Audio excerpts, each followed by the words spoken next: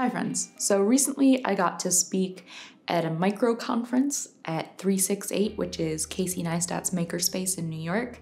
It was put on by a group of people called Creators Offline, and I didn't film any of it because I was busy being a creator offline. Also because I can never really be trusted to take my camera out of this room, and also because I don't know how to ride a motorized skateboard, which, and correct me if I'm wrong, seems to be a prerequisite to being able to vlog in a cinematic fashion. All the footage you're gonna see in this video is nicked from some of the other speakers who I'm gonna link in the description. So I get an email on Monday, January 14th. It's like, hey, do you wanna come speak at this thing? It's next Monday, the 21st. And my initial thought is like, oh God, that sounds terrifying, no. Which means of course I say yes. I have a week to figure out what to say, but blessedly I have talked about being a small creator a lot on Al Gore's internet, so I was able to mash up my video about not monetizing your art with my video about telling stories that matter, and it leaves me about 3 days to practice my speech to my plants as many times as I can. That's still not enough to get it memorized, and I don't like looking at my phone when I speak in public, but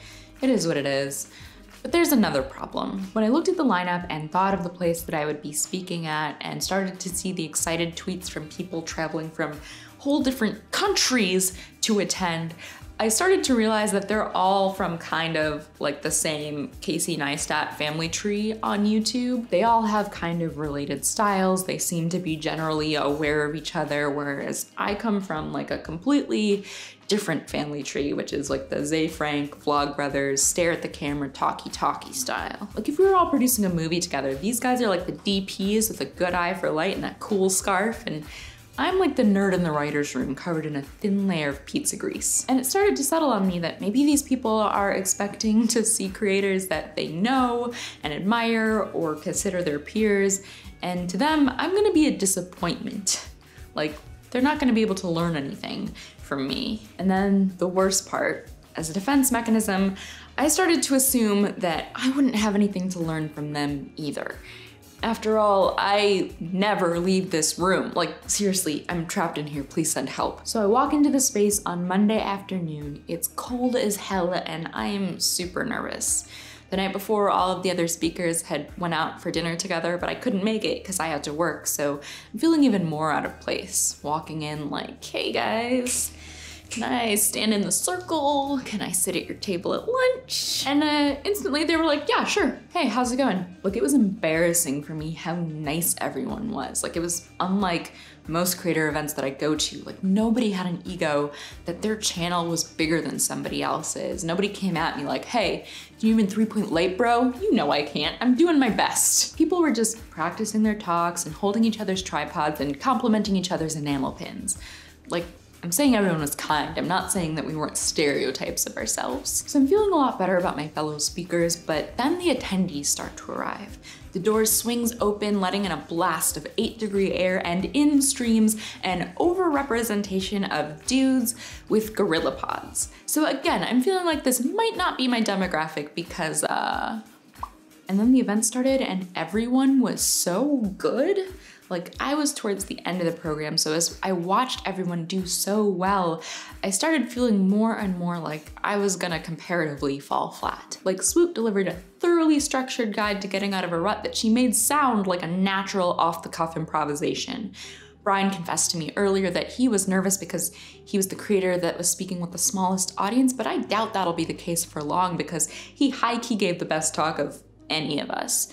Cody delivered like a full-on slam poem that would be right at home at the stary talkie talk part of YouTube. Like, he was beating me at the only game I have. I'm near the end of the program after a 30-minute snack break, during which I just stood in the corner holding a bag of popcorn that I was too nauseous to actually eat. But then the woman who had been sitting next to me for the top half of the conference introduced herself. She admitted that she was feeling a little bit out of her element because her work involved producing video for nonprofits. And I was like, yo, same. I'm not the one of these things is not like the other of the room anymore. Like, she didn't even have a gorilla pod. I abandoned the popcorn and took my seat again, thinking, Now I know who I'm giving my talk for. There could be 100 people in the room and 99 don't believe, but all it takes is one. I got up on stage and started to talk in that nervous voice that sounds like you're about to cry, but then I heard someone in the audience doing those poetry reading snaps at a point that they liked, and I stood up a little taller. Then people laughed at my human centipede of content joke, and I got even more confident. Maybe even too much so, because I was like, oh, I've got this from here, and put my phone in my back pocket, only to promptly forget the last line of my talk and have to make it up on the spot. But I did it, and even though my talk about keeping your day job and being intentionally bad at gaming the YouTube system if that makes you good at making your art isn't the most aspirational message, people still dug it because the room was full of small-scale creators who just wanted to compare their various approaches and talk about ideas even if they were different from their own. It's almost like they planned it or something. No matter what kind of room you're in, you have something to contribute, and your stories are a way to build community and empathy, and that is aspirational, and also why I started this channel. People were able to connect to that, just like I was able to vibe with the cool work that they're doing that also gave me some ideas for how I might get out of this box sometime soon. I thought I wouldn't fit in, and then I decided I wouldn't fit in. And I was wrong twice, because I was trying to see other creators in the simplest terms, in the most convenient definitions. But in the end, what we found out is that each one of us is a brain, and an athlete, and a basket case, a princess, and a criminal. Does that answer your question? In the comments, tell me about a time when you were wrong about a first impression. If you like this video, please share it with someone who you think might like it, and if you haven't seen my most recent video before this, check it out, give it a little love. I'll see you soon. Bye.